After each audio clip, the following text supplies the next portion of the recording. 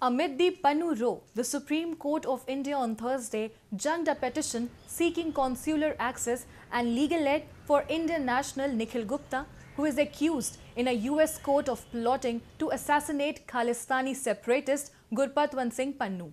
The court said they cannot go into the merit of the matter and they should respect the jurisdiction and sovereignty of the foreign court and the law of that land. Gupta was arrested late last year and is presently lodged in a prison in Prague. India has described it as a matter of concern.